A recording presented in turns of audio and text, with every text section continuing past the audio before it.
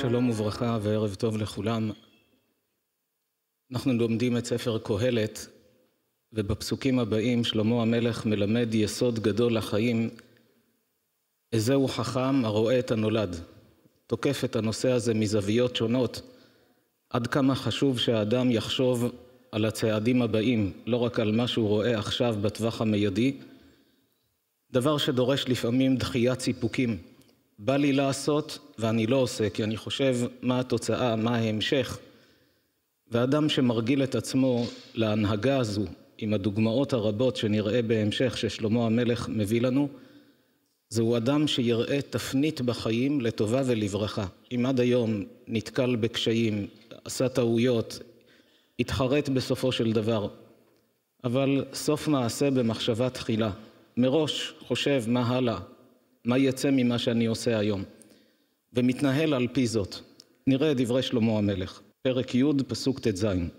אילך ארץ שמלכך נער ושרייך בבוקר יאכלו. אשרייך ארץ שמלכך בן חורים ושרייך בעת יאכלו בגבורה ולא בשתי. אילך ארץ היא מלשון אוי, כלומר מסכנה אותה ארץ שהמלך שלה הוא נער. מה פירוש נער? למה הוא לא אמר ילד? גיל הנערות, מדוע נער נקרא נער? ילד כי הוא קרוב לזמן של הלידה, הוא לא כמו אדם בוגר. אז הילד מלשון לידה, תינוק מלשון יונק, אבל מה זה נער? הגיל הזה מתאפיין בהתנערות מאחריות. לא רוצה לקבל עליו אחריות, בא לי אני עושה. ממילא זה גם סוג של התנערות מחוכמה, שהוא עדיין לא מספיק בשל, לא מספיק חכם, לא רכש ידע, אין לו ניסיון חיים, לא הספיק ללמוד מהספרים, שדרך אגב נציין, זו הבעיה הכי גדולה של גיל ההתבגרות. למה כל כך קשה להורים עם ילד בגיל ההתבגרות? לא אצל כולם, אבל מצוי שיש קשיים כאלה. כי כשהילד ילד, הוא מבין שהוא לא מבין, אז הוא מקבל הדרכה, מקבל מרות. כשהאדם בוגר, הוא עצמאי, הוא מנהל לעצמו את החיים. לא כמו ילד שאומרים לו קום, לך, עכשיו תתקלח, לך לישון, עכשיו בית ספר. אדם בוגר, הוא מנהל לעצמו את החיים.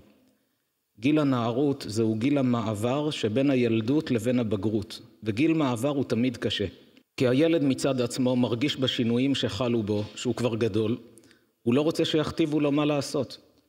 מצד שני, עם כל הכבוד לכך שגדלת, אבל אין לך את הניסיון חיים של ההורים, את החוכמה שלהם, את הפיקחות שלהם, את הידע שלהם, אז חשוב שתקבל הדרכה, אבל קשה לו לקבל מרות. אז כשאומרים לו הוא מתמרד, וההורים מצד עצמם עומדים מתוסכלים. ובאמת כמה חשוב שהורים בגיל הזה ידברו עם הנער או הנערה בגיל של ההתבגרות, לדבר איתם בצורה מאוד מכובדת. כלומר, אם מנחיתים עליו הנחיות, תעשה כך, הוא מתמרד, כי הוא מרגיש שאני גדול. אבל אם מדברים איתו כמו בוגר, הרי הוא גם רוצה שיהיה לו טוב בחיים. אם מכבדים אותו, מכבדים את דעתו, מדברים לליבו, מסבירים לו, אומרים לו, אתה תחליט. לא מכתיבים לו, לא כופים עליו. אתה תחליט, אבל כמו שהקדוש ברוך אומר לעם ישראל, ראה החיים והמוות נתתי לפניך, את הטוב ואת הרע, ובחרת בחיים. בסופו של דבר אתה מחליט, אבל תפקידי להראות לך. הדרך הזו מובילה לשם, זה מוביל לכאן, תשמע לי, יהיה לך טוב. אומר שלמה המלך, אוי לך ארץ שהמלך, מי שמנהיג את המדינה הזו, הוא נער. זה משל. מה הנמשל? בנמשל הוא מדבר על גוף האדם. ואומר שלמה המלך לאדם, אוי לו לאותו אדם, שמה שמנחה אותו, מוביל אותו בחיים, זה נער. כלומר, הוא לא חושב צעד קדימה. מה שבא לו הוא עושה. ושרייך בבוקר יאכלו. השרים של הארץ הזאת, במקום שבבוקר ילכו למשרדי הממשלה, ינהלו את המדינה, ידאגו שהכל יתפקד כמו שצריך, מה קורה בביטחון, בכלכלה. מה עושים השרים? הולכים בבוקר למסיבות. למה הוא שר? אז הוא מרשה לעצמו ללכת, אבל יש מדינה, אתה צריך לנהל אותה, הוא לא חושב על ההמשך. מדינה כזאת תתפרק לחלוטין. אם המלך נער והשרים בבוקר יאכלו, הולכים למשתאות במקום למשרדי הממשלה, כל המדינה תתמוטט. אשרייך ארץ שמלכך בן חורים. כלומר, הוא משוחרר, תכף נראה למה הוא לא אומר את ההפך מנער, היה צריך לומר אשרייך ארץ שמלכך הוא בוגר. אבל הוא אומר שמלכך בן חורים, כלומר לא משועבד. ושרייך בעת יאכלו. השרים שלך, גם אם הם רעבים בבוקר ובא להם ללכת לאיזה מסיבה, אומרים תחכה, עכשיו יש מה לעשות, צריך לעשות את הנכון והראוי, כשיגיע הזמן נאכל, בעת יאכלו. בגבורה ולא בשתי. הם מנהלים את החיים שלהם בגבורה, כלומר עם דחיית סיפוקים, ולא מה שבא לו הוא עושה, ולא בשתי, שתי הכוונה משתה ויין ודברים כאלה, אלא באמת האדם מפקח על עצמו. למה אמר כאן שלמה המלך, כשהוא מדבר על אדם שהוא עם שליטה עצמית ודחיית סיפוקים, הוא אומר, אשרייך ארץ שמלכך בן חורים. למה תפס את המילה בן חורים? בכלל, כל המושג הזה, בליל הסדר אומרים גם כן את העניין בהלך מעניה, שלשנה הבאה בהרעד ישראל בני חורין. מה זה בני חורין? שם בארמית בני חורין עם נון, בעברית בני חורים. חורין בארמית זה חורים בעברית.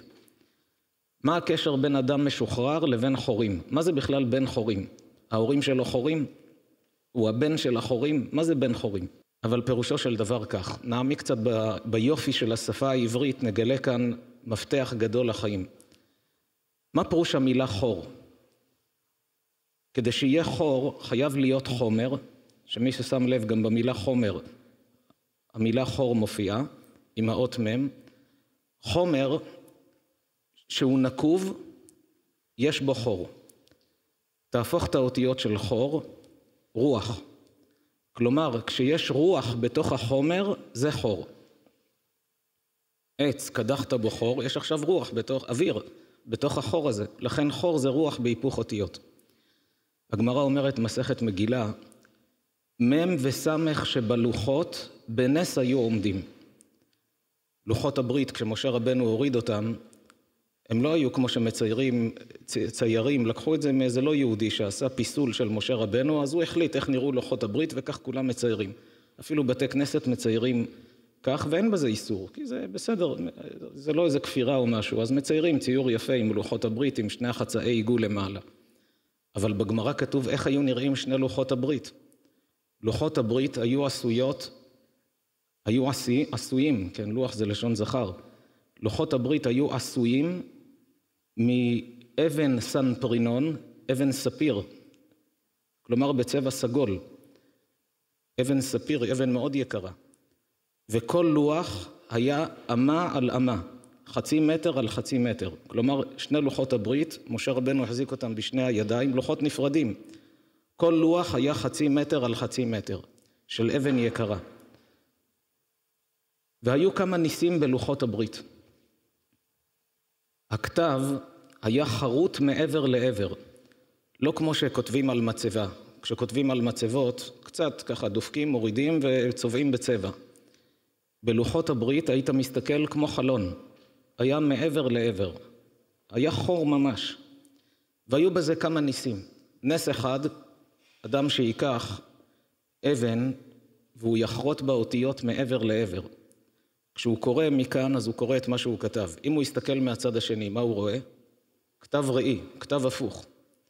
בלוחות הברית היה נס, אתה קורא מכאן, אנוכי השם אלוקיך. מסתכל מהצד השני, קורא בדיוק אותו דבר, אנוכי השם אלוקיך. לא היה שם כתב ראי, להראות שיש כאן על טבעי. כמה ניסים היו שם? אחד הניסים, מם וסמך שבלוחות, בנס היו עומדים.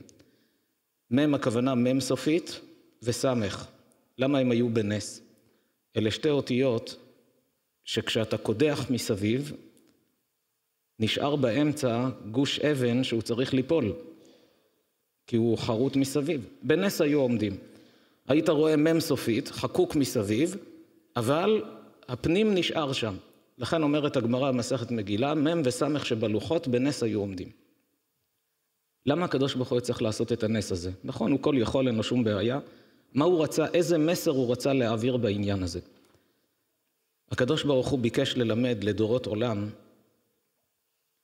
בדרך כלל אנשים חיים בעולם עם תחושה שהחומר הוא זה שמחזיק את הרוח. כלומר, העיקר זה החומר, זה הבסיס, הגשמיות, כסף, גוף, תאוות, עולם הזה. ויש את הנשמה שבפנים, יש את הרוחניות. גם בהתנהלות, רוב האנשים מרגישים, דבר ראשון, שיהיה לי דירה, כסף, אוכל, כל הגשמיות, אחר כך נראה בזמן שישאר קצת שיעורי תורה, קצת מצוות.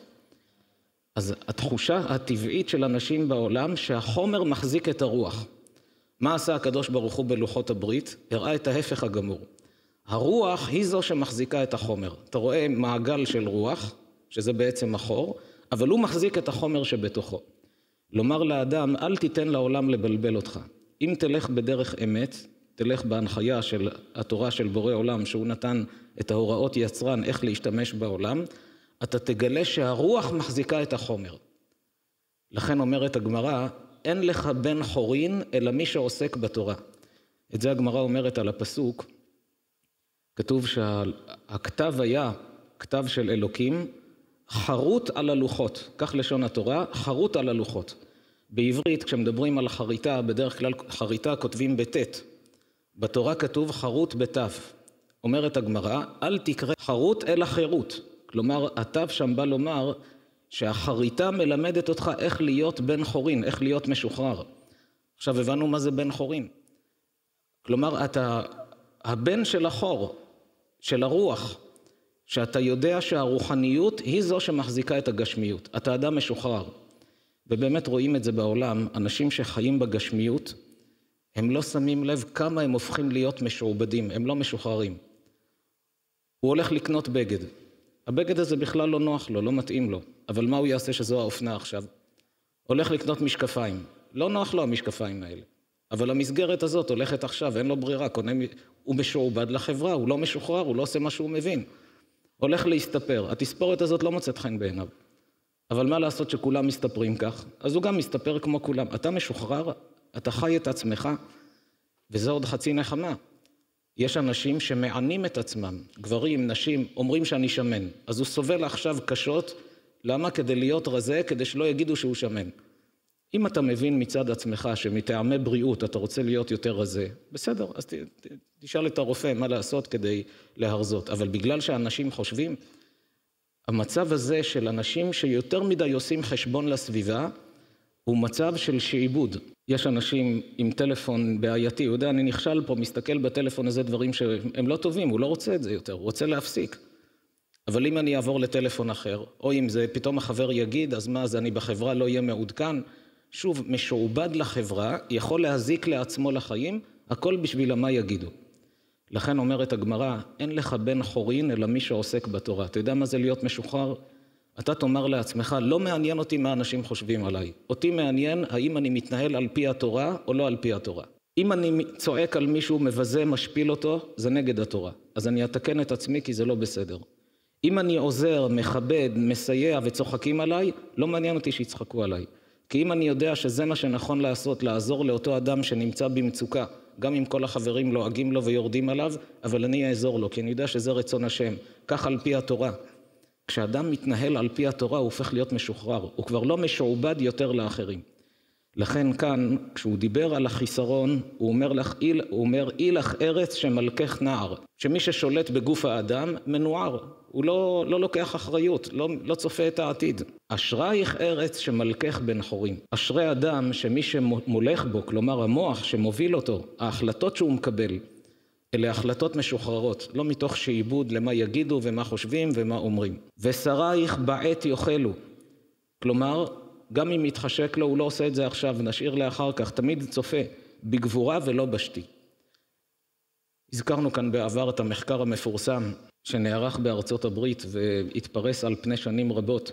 נתנו לילדים לאכול ממתק שהם מאוד אוהבים, אבל אמרו להם מי שיתאפק 10 דקות וימתין עד שנחזור לכאן, יקבל ממתק כפול.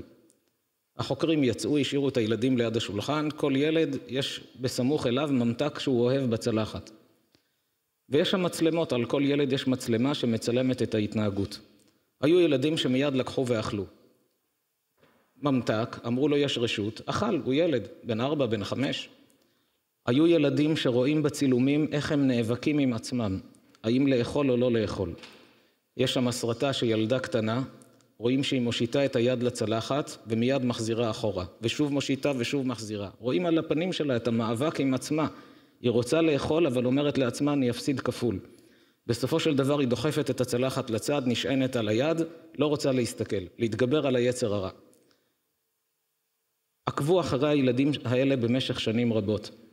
התברר שאותם שהתאפקו ולא אכלו מיד, כי חשבו אני אתאפק, אקבל כפול, הפכו להיות בבגרותם אנשים מוצלחים בכל התחומים, בכספים, התעשרו, בזוגיות, שלום בית, אנשים שונים לחלוטין, ואלה שלא התאפקו, מה שבא להם עשו, זה לימד על כל הקו שלהם בחיים. מכעיסים אותו, הוא מיד מגיב, אז איך יהיה לו שלום בית? אין לו שליטה עצמית. יש לו פיתוי, הוא מיד נופל, אז איך יהיה לו שלום בית? וכך כל תחום ותחום, כשאדם, גם בכספים, במקום להשקיע את הכסף, לשמור אותו ולקנות מה שצריך לקנות, להתבסס עם בית, הולך ברחוב, קונה את זה, מתחשק לו את זה, איך הוא יתקדם בחיים? איך הוא יגיע לדירה משלו?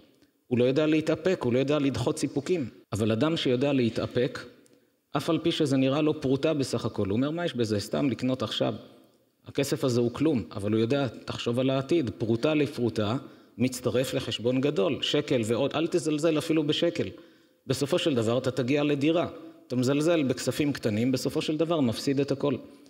לכן, המחקר הזה של דחיית סיפוקים, הוא מוכיח בצורה ברורה את הדברים שאומר כאן שלמה המלך, כשהאדם מתאפק, שומר, מצליח לאורך ימים ושנים. כי גם כשמכעיסים אותו יודע, עדיף לי לשתוק, נכון שבא לי לומר, אבל אם אני אומר יצא מזה ריב, עזוב, בוא נתאפק, עכשיו לא נדבר. למה? נפתור את הבעיה מחר בדרכי שלום, באווירה רגועה, לא עכשיו במתח ובעצבים. ככה האדם משיג, כשהוא חושב על כל מילה, על כל משפט, איך להתנסח, מה לעשות עם הכסף, מצליח בכל תחומי החיים.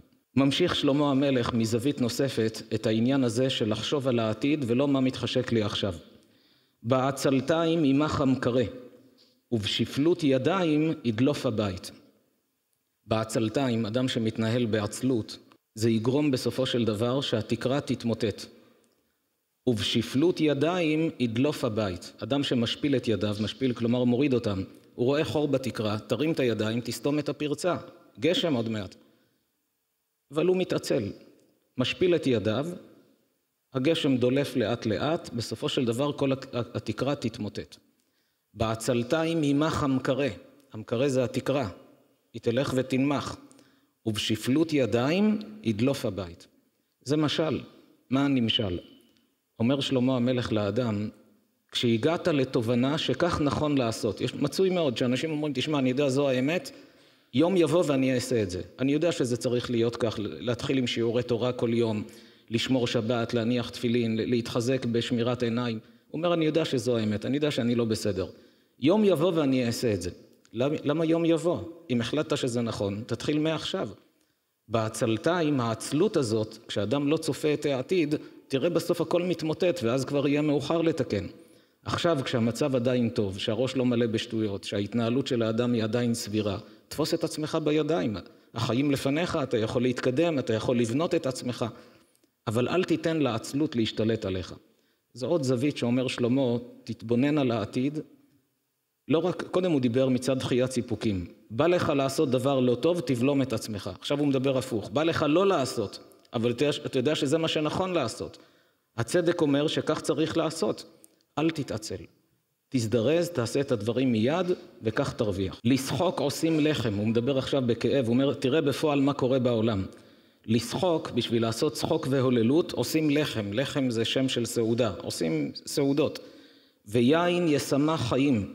והכסף יענה את הכל. הוא אומר, תראה מה אנשים מחפשים היום בעולם. רוצים סעודות, מסיבות, רוצים יין בשביל להרגיש שמחה, ורוצים כסף. והכסף יענה את הכל. זה מה שמטעה את האנשים. במקום שישקיעו במה שצריך להשקיע, אז משקיעים במסיבות של הוללות, בשתיית יין, ויין ישמח חיים, כך אנשים מבינים, והכסף יענה את הכל. איך באמת ביהדות מתייחסים ליין ולכסף? איך הגישה הנכונה? הגמרא אומרת מסכת גיטין, שהיין הוא אחד הדברים שמיעוטו יפה וריבויו מזיק. היהדות היא לא כמו האסלאם למשל, שאומר שאסור לגוע ביין. באסלאם אסור לגוע באלכוהול. היהדות אומרת, אדרבה, קידוש תעשה על היין, הבדלה על היין, פורים תשתה יין, חתונה, עושים את החופה על היין, הברכות, כל 7 ברכות. היין מיעוטו יפה. גם הרמב"ם כותב שלבריאות של הגוף טוב לשתות יין, היום הרופאים טוענים, הרמב"ם לא מחלק, מה שראיתי על כל פנים, לא ראיתי שהוא מחלק בין יין אדום ליין לבן, אבל כנראה שגם הוא התכוון לאדום, שזה היין המצוי והמקובל. היום ידוע שיין אדום מנקה את כלי הדם מקולסטרול, משומנים. רק הרמב"ם מציין, והיום זה גם מוכח מדעית, שהיין שיהיה מזוג במים. כלומר, יין לבד, הוא יכול להעמיס מזוויות אחרות. אבל כשהיין מעורבב עם מים ושותים אותו, הוא מנקה את הדם. רק לעניין ברכת בורא פרי הגפן צריך תמיד לבדוק כמה מים. כי אם הרוב מים, או אפילו חצי מים, כבר לא מברכים עליו הגפן, מברכים עליו שהכל נהיה בדברו. מדברים עכשיו על יין נקי. לפעמים ביקב עצמו מוסיפים עוד מים וחומרים אחרים, אז תמיד צריך לשקול מה הכמות לעניין בורא פרי הגפן. אבל על כל פנים, כשיש רוב יין, מיעוט מים, מברכים הגפן. לעניין הבריאות, יין מזוג במים, מנקה את הדם, מועיל מאוד לבריאות של האדם. אז היין מיעוטו יפה. גם נותן שמחה, כתוב בפסוק, ויין ישמח לבב אנוש. אבל אל תשקע בתוך זה, לא שהיין יוציא אותך מדעתך. קצת מצב רוח טוב, בסדר. אבל לא להגזים. וכסף, אומר שלמה המלך, מה שמטעה את האנשים, שהם מרגישים שהכסף יענה את הכל. אם יש לי כסף, יש לי הכל. אומר שלמה, תדע שזו טעות. כסף תמיד צריך לזכור שהוא כלי, הוא לא מטרה.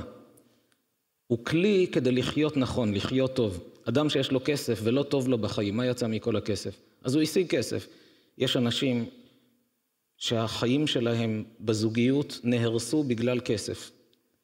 כי אין לו זמן לאשתו. הוא רואה שהוא כישרוני וחכם ופיקח, והוא יכול לעשות כסף, אז הוא כל הזמן סביב הציר הזה של לעשות כסף. וכשמגיע לבית, אז הוא כבר עייף והולך לישון, וקם בבוקר ועוד הפעם כסף, אז פעם בכמה זמן מנסה לפצות את המשפחה, לצאת לאיזה טיול בחוץ לארץ, מבזבז שם הרבה כסף, אבל המשפחה מתמוטטת, אין קשר. תאצ'ר, שהייתה ראש ממשלת בריטניה, הציבור עוד זוכר אותה, היו קוראים לה גברת הברזל של בריטניה. הראו לי ראיון אחרון, לפני שהיא הלכה מהעולם, כשהייתה כבר מאוד מבוגרת, לפני שנפטרה. בראיון היא אומרת לעיתונאים שם, שהיא מצטערת על הרגע שהיא נכנסה לפוליטיקה. הם אומרים, למה? אבל העולם מעריץ אותך, למה את מתחרטת? היא אמרה, כי איבדתי את המשפחה. 2 ילדים יש לה, וכשהיא כבר עזבה את הפוליטיקה ורצתה קצת משפחתיות, הם התנכרו אליה. הם אמרו שהם לא מכירים אותה. היא רצתה קשר, אבל הם הרגישו שהם לא מכירים אותה מספיק. והיא עצמה התחרתה על כך. היא אומרת, אז קיבלתי כסף, קיבלתי כבוד, קיבלתי תהילה בעולם, אבל הפסדתי את המשפחה שלי. כמה אדם צריך שהמצב טוב להשקיע בזוגיות, להשקיע במשפחה, לא רק לחשוב על הכסף. לפעמים אין ברירה, אין מה לאכול, אז חייבים להוסיף עוד שעות של עבודה. אבל כשאפשר להסתדר בלי לחשוב, יש קביעות עיתים לתורה, תפילה בבית כנסת. יש עוד דברים בחיים חוץ מהעניין הזה של הכסף. יש כאלה צעירים שהורסים לעצמם את הבריאות בשביל כסף. קם ב4 בבוקר, מחלק עיתונים בתיבות דואר, יש לו כבר משכורת אחת. ב7 חוזר לבית, מתקלח, אוכל משהו, הולך לעבודה השנייה. עובד עד 4-5 בצהריים, חוזר לבית, מתקלח, אוכל משהו, יוצא להיות מלצר במסעדות, והוא רואה איך חשבון הבנק שלו הולך ותופח. מספרים שהיה עשיר אחד בארצות הברית, כשהגיע לגיל 70, אסף את כל משפחה, עשו לו יום הולדת מפוארת, והוא היה אדם חכם. אמרו לו, סבא, תן לנו עצה טובה לחיים מתוך הניסיון חיים שלך. אתה עברת מסלול חיים והקמת משפחה ויש לך כסף, הבריאות שלו הייתה גרועה, אבל כסף ומשפחה היה לו. תן לנו עצה טובה לחיים. הוא ירהר לרגע, ואז הוא אמר להם את המשפט הבא. בחצי הראשון של החיים שלי, הוצאתי את הבריאות על הכסף, ובחצי השני של החיים, את הכסף על הבריאות. כל הכסף שעשה שם, היה צריך לשלם אותו לרופאים. למה? כי הוא היה ברדיפה. אדם חכם צריך לדעת את האיזון. יודע, כסף זה כלי, זה לא מטרה. צריך שיהיה כסף כדי להתפרנס. אבל זה לא הכסף יענה את הכל, כמו שאנשים חושבים, יש לך כסף, יש לך הכל. יש עוד דברים בחיים, יש עולם הבא, כמה אדם צובר איתו לחיים, מה הוא לוקח איתו לשם, אלה דברים של חשבון נפש. ממשיך שלמה המלך ואומר, גם במדעך מלך אל תקלל, ובחדרי משכבך אל תקלל עשיר, כי עוף השמיים יוליך את הכל, ובעל כנפיים יגיד דבר.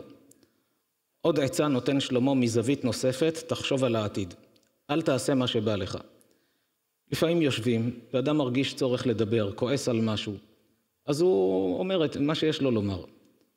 אבל בסופו של דבר, כשהמשפט שהוא אמר עכשיו מתגלגל ומגיע לאותו אדם שהוא דיבר עליו, הוא יכול להיות האויב שלו, להתנקם בו, להזיק לו, לתבוע אותו על לשון הרע ועל משפט אחד שהוא אמר, יכול להינזק. לכן אומר שלמה, גם במדעך מלך אל תקלל.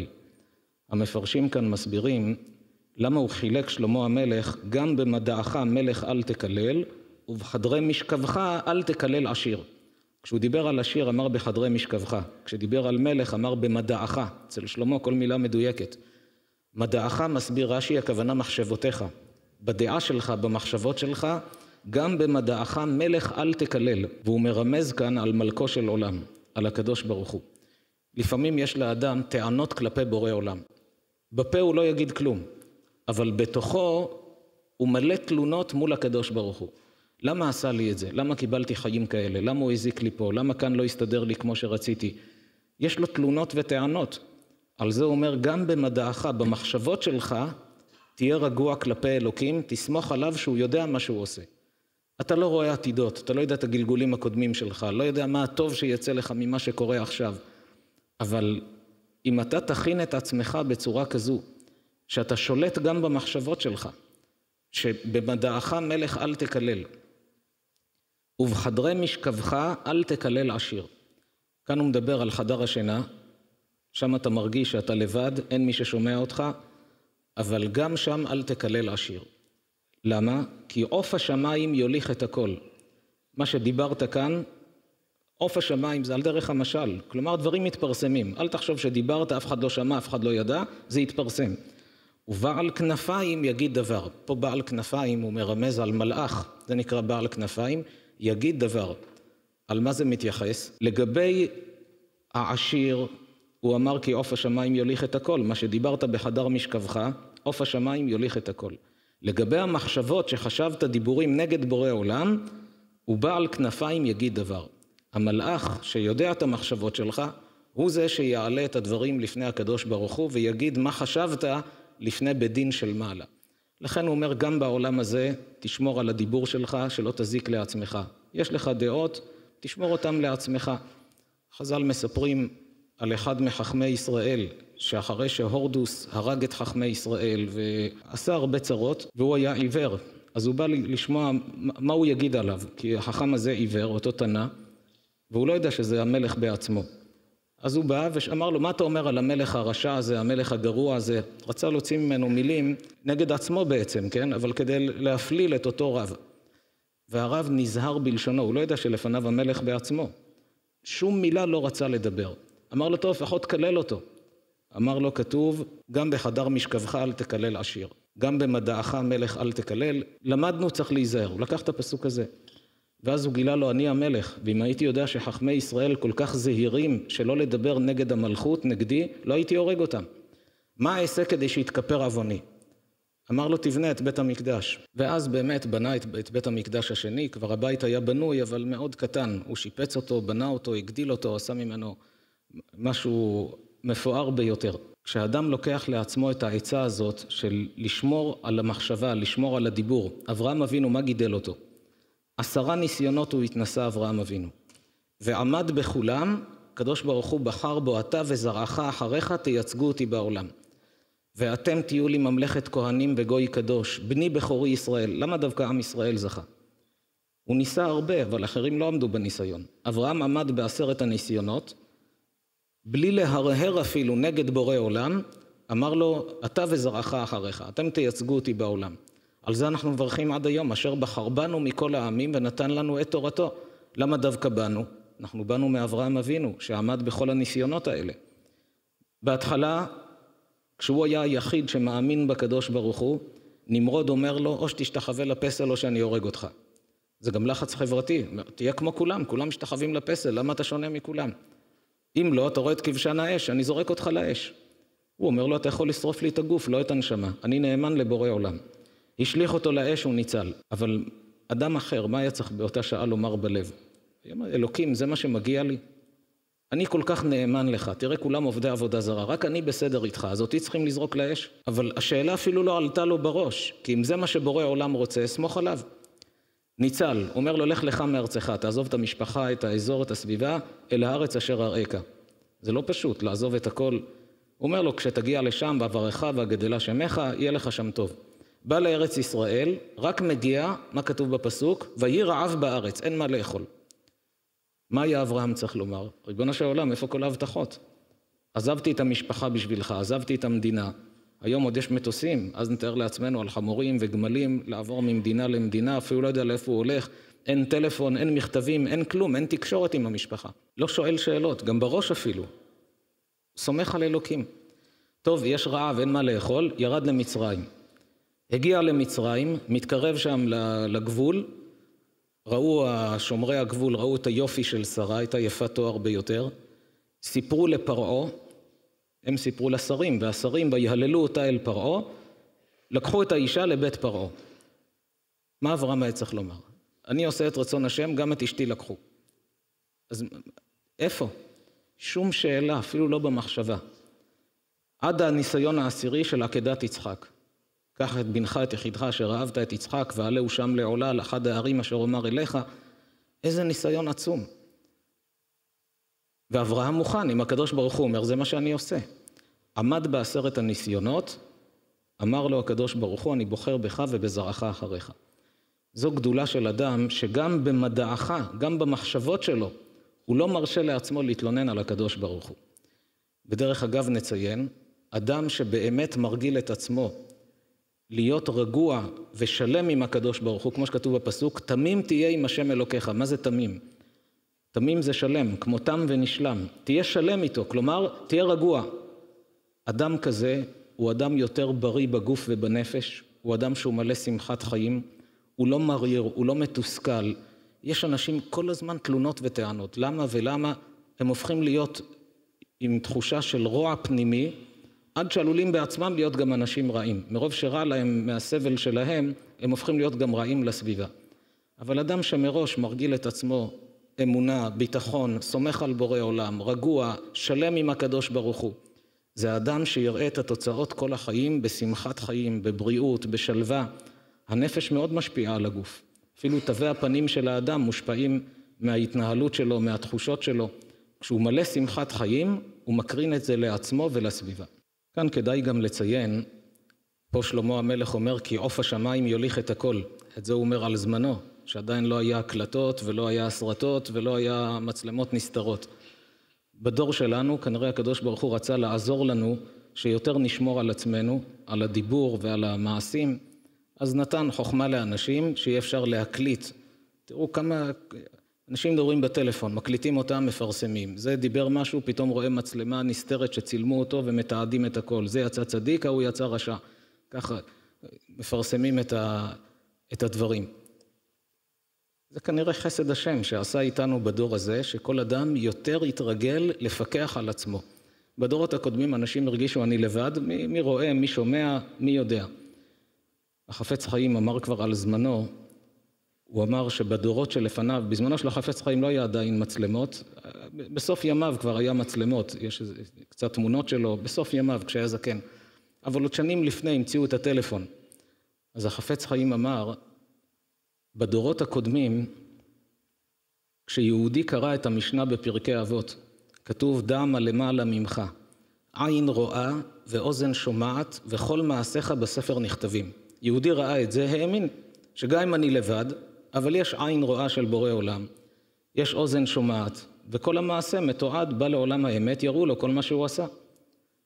אומר החפץ חיים, אבל בזמננו, כך הוא אמר על זמנו, בזמננו אנשים כבר לא בעלי אמונה תמימה כמו בעבר.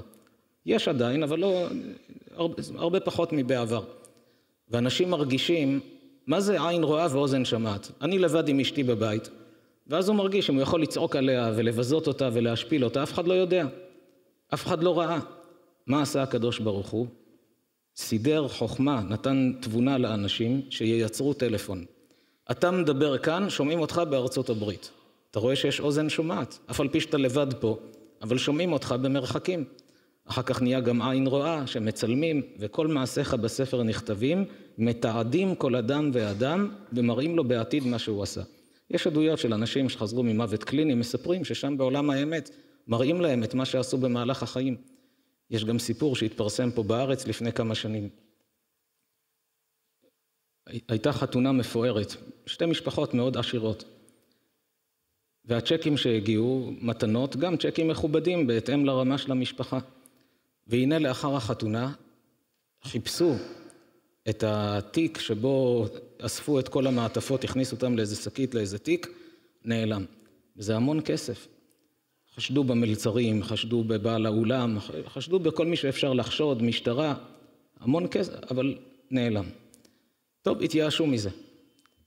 והנה כמה שבועות אחרי החתונה קיבלו את הסרט של הצילום מהצלם, ישבו כל המשפחה יחד, החתן והכלה, ההורים משני הצדדים, הילדים, הבני דודים, הסבתות, הסבים, כולם ישבו מסביב, צופים בסרט, בריקודים, והנה רואים את האבא של החתן לוקח את הכסף הזה וגונב אותו.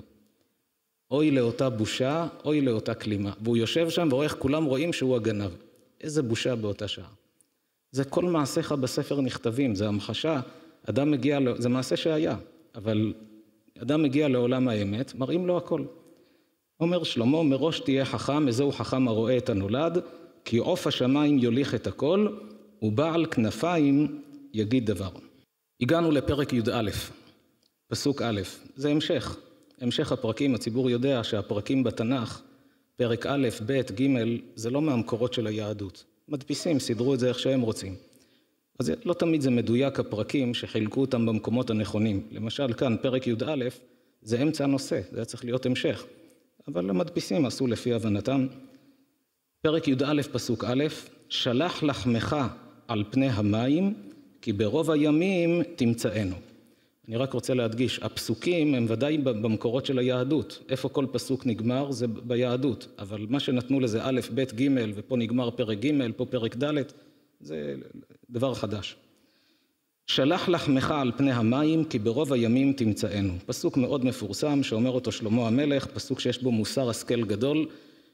במילים פשוטות, מה הוא אומר במשל?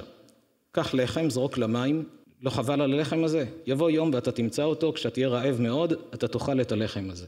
זה משל, מה הנמשל? נראה דברי רש"י. שלח לחמך על פני המים, עשה טובה וחסד לאדם, שיאמר לך לבך עליו, אל תראינו עוד, כאדם שמשליך מזונותיו על פני המים. כי ברוב הימים תמצאנו, עוד ימים באים ותקבל תשלומך. כלומר, גם אדם שאתה רואה, אני לא אפגוש אותו לעולם, לא מכיר אותו בכלל. יש אנשים שאתה עושה להם טובה, אתה אומר, טוב, זה השכן שלי, היום הוא צריך אותי, מחר אני אצטרך אותו. זה לא נקרא שלח לחמך על פני המים. על פני המים זה אומר שאתה רואה שהלחם הולך לאבדון, הוא לעולם לא יחזור. באיזה מקרה זה אומר רש"י? אדם שאתה רואה שאתה לעולם, הלב שלך אומר לך, זה אדם שאתה לא תפגוש אותו לנצח. אבל עכשיו הוא צריך עזרה, תעזור לו בכל זאת. כי ברוב הימים תמצאנו. או תמצאנו על ידי שהוא עצמו, אתה לא יכול לדעת איך החיים מסתובבים ואתם תיפגשו שוב, או מצד בורא עולם שיעזור לך לחסד שעשית, אז הוא ייתן לך גם כן את גמולך. אבל כל מעשה טוב שאתה עושה, תדע שזה יחזור. נותן רש"י דוגמה, מביא מדברי חז"ל, ראה מה נאמר ביתרו, קראן לו ויאכל לחם. כשבאו בנות יתרו מהבאר, והוא שאל אותם, מה קרה שחזרתם היום מוקדם? היו לו 7 בנות רועות צאן. יתרו היה כהן מדיין, היה ראש העבודה זרה שלהם, והגיע למסקנה שהעבודה זרה זה שטויות. עזב את כל העבודה זרה, וכעסו עליו, והיו מציקים לו, כי ראש הכנסייה שלהם הפך להיות אדם מאמין באלוקים. אז היו מציקים לו, מציקים לבנותיו, כשבאו להשקות את הצאן, באו הרועים, גירשו אותם, אבל משה ברח ממצרים, הגיע למדיין, ראה בנות באות להשקות, והרועים מגרשים אותם. זה הפריע לו. אז הוא עמד כנגד הרועים, לקח את הכבשים, את הצאן, השקע אותם.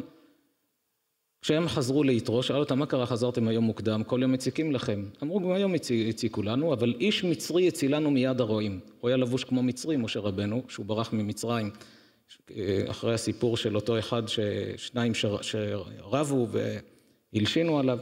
אז הוא ברח משם, בא למדיין. אמר להם יתרו, אז למה השארתם אותו שם? תקראו לו שיבוא לאכול. הם לא חשבו על זה. אדם זר, מציל אותם, בסדר, חזרו הביתה רגועות, אבל יתרו עם הלב הטוב שלו, אמר קראן לו ויאכל לחם.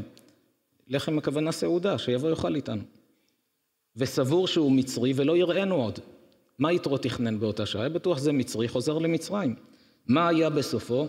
נעשה חתנו, בסופו של דבר התחתן עם ציפורה, ביתו של יתרו, ומלך על ישראל, משה רבנו נהיה מנהיג של עם ישראל, מלך, והכניסו תחת כנפי השכינה, הוא הכניס אותו גם ליהדות, הוא בהתחלה רק עזב עבודה זרה, אחרי שמשה רבנו וכל הניסים, אז הוא הצטרף לעם ישראל, וזכו בניו ובני בניו לישב בלשכת הגזית.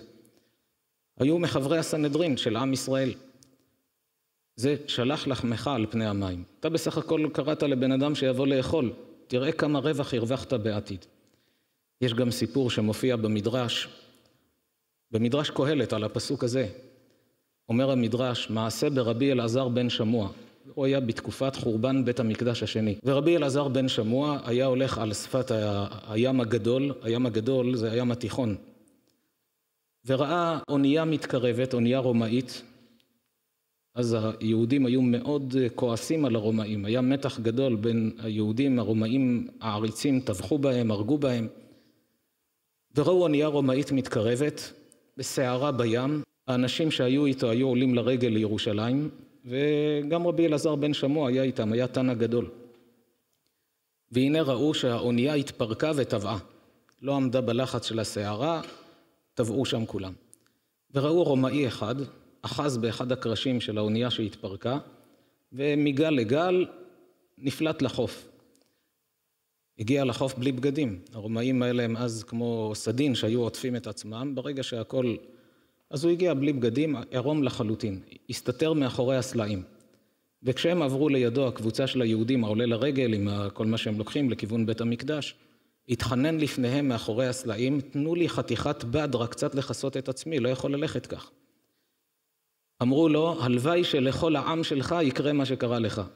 מרוב שהיו כועסים על הרומאים, לא רצו לעזור לו בכלום. ורבי אלעזר בן שמוע, שקוע בלימוד שלו, במחשבות שלו, הרומאי הזה הסתכל, ראה את הרב ביניהם, ראה על הפנים שלו שזה אדם יותר, צעק לו עד שהוא שם לב אליו, ואמר לו, אתה נראה לי אדם חכם, תעזור לי, תראה איך אין לי בגדים אפילו. מיד הוא ניגש אליו, כשזיהה אותו, זאת אומרת, הוא לא מכיר אותו, אבל ראה שיש פה בן אדם במצוקה. מיד ניגש אליו, היה לו כמה גלימות, אז היו לובשים כמה, בפרט החכמים היו לובשים, הוציא את הגלימה העליונה שלו, מיד נתן לו שיתלבש, שלא יתבזה כמו שהוא נראה. במקום להמשיך את התהלוכה לכיוון ירושלים, אמר לו בוא אני גר פה קרוב, עכשיו יצאנו לדרך, בוא תיכנס אליי לבית. נתן לו לאכול ולשתות, ונתן לו עוד 200, נגיד במושגים של היום, 200 שקלים, שם כתוב 200 דינרים, זה היה המטבעות של אז, נתן לו את הכסף הזה, אמר לו כך שיהיה לך עד שתחזור לבית שלך ברומא, כי פה איך תסתדר? אני עכשיו נוסע לירושלים, אז שיהיה לך בסיס שתוכל... וליווה אותו ודאג לו עד שראה שהוא יוצא לדרך, ואחר כך הוא הלך לירושלים. מספרים חז"ל במדרש, לימים מת הקיסר הרומאי, ומינו את האדם הזה שיהיה קיסר רומא. לאחר שהתמנה לקיסרות, זמן קצר לאחר מכן, שלח הודעה, הרי רומא שלטה על ארץ ישראל, להרוג את כל יושבי העיר ההיא, שהיו שם ליד החוף, נניח עכו למשל. נתן הוראה להרוג את כל התושבים וכל הנשים שיהיו לביזה. כך כתוב במדרש, שהרומאים יבזזו, ייקחו לעצמם את הנשים, יעשו מה שהם רוצים, ואת כל הגברים להרוג. נבהלו כל אנשי העיר, הם לא ידעו שזה הוא. רק יש הוראה מהקיסר, למה הוא התנפל עלינו, מה עשינו? פנו לרבי אלעזר בן שמוע, אמרו לו כבודו חכם ומכובד, שיעלה לרומא, שייסע לרומא, יבוא לפני הקיסר ויתחנן לפניו שיבטל את הגזרה.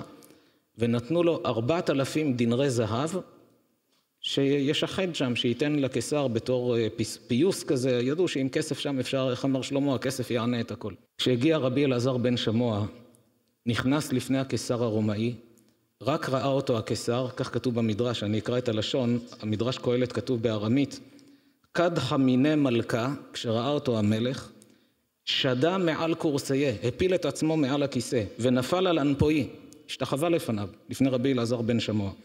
אמר לי, מה עסקי דמרעך? מה כבודו עושה פה? ולמה הצטער מראה לאחה? למה טרחת לבוא לפניי? ככה קיסר אומר לו. הוא זיהה אותו שזה שהציל לו את החיים. אז הוא נפל לפניו איזה תדהמה לכל הנמצאים שם. אמר, בגין דתרחם על הדם מדינתה ותתבטל עדה גזירתה. אמר לו, בשביל שתרחם על אנשי אותה העיר ותבטל את הגזירה. אמר לו, אני אמשיך את דברי המדרש בעל פה, אמר לו הקיסר הרומאי, תגיד לי, התורה שלכם יש בה שקר? אמר לו, חס ושלום, התורה שלנו תורת אמת.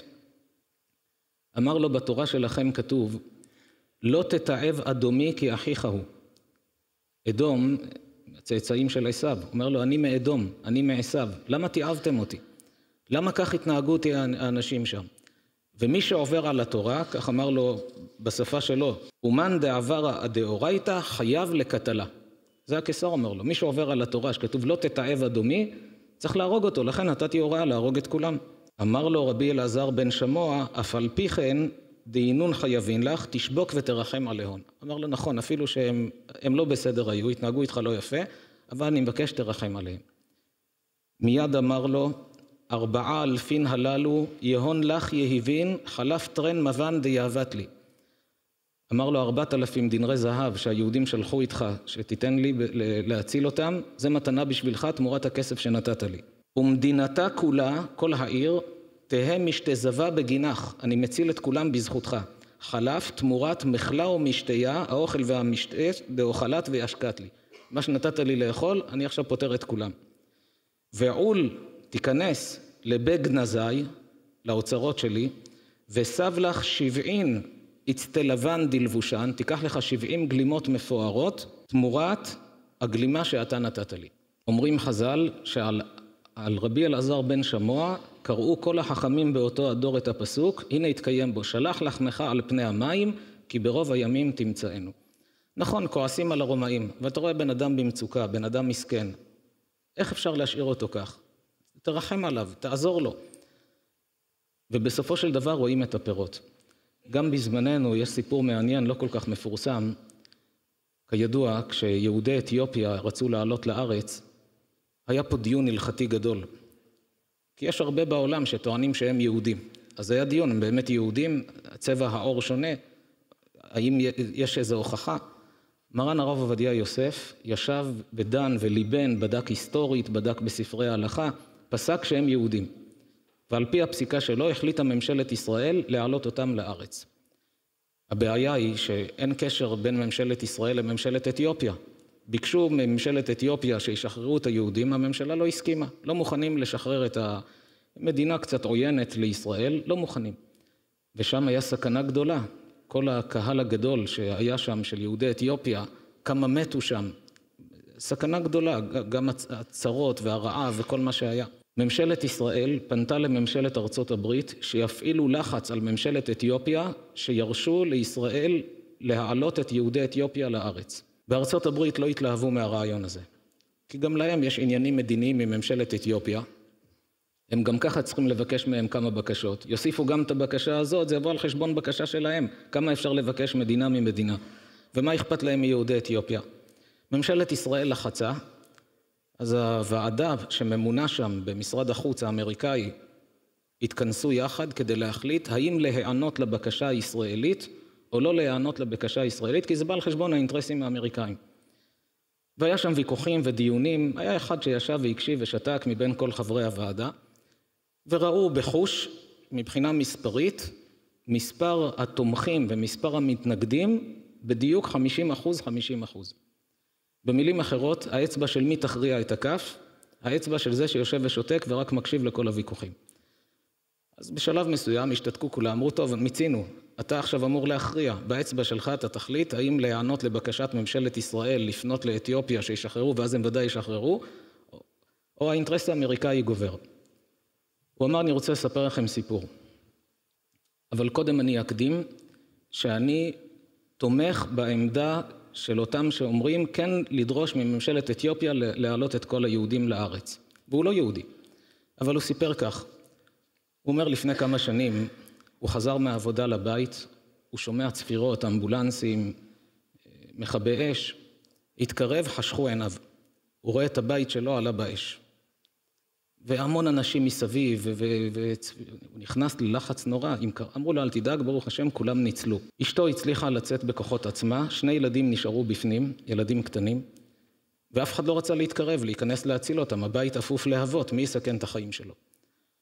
לפתע בא יהודי עם צבע עור שחור, יהודי מאתיופיה, אחר כך התברר, שהוא נכנס, שם על עצמו שמיכה מלאה במים, נכנס לתוך הבית, חיבק את הילדים, הוציא אותם, ממש סיכן את החיים כדי להציל אותם, לא קרה לו כלום. אז הוא אומר, אני ניגשתי אליו, לחצתי לו את היד, והודיתי לו בחום שאתה הצלת לי את הילדים. אמר לו, אני לא מבין איך עשית את זה, אף אחד פה לא היה מוכן לסכן את החיים. אמר לו, אני יהודי, ואצלנו בתורה יש ערך גדול לחיים. ואני כך למדתי מהרב שלי, שצריכים לעשות הכל כדי להציל חיי אדם. וזה לא משנה יהודי או לא יהודי, אני אעשה הכל להציל כל אדם. אז הוא אומר, יהודי אתיופי הציל את הילדים שלי, אני לא אצביע בעד יהודי אתיופיה? ובזכות ההצבעה הזאת, כל יהודי אתיופיה עלו לארץ. עכשיו בואו נחשוב לעצמנו. אותו יהודי מאתיופיה שהיה בארצות הברית באותם הימים, והלך סיכן את חייו להציל 2 ילדים. הוא העלה בדעתו שכל יהודי אתיופיה יעלו לארץ בזכותו.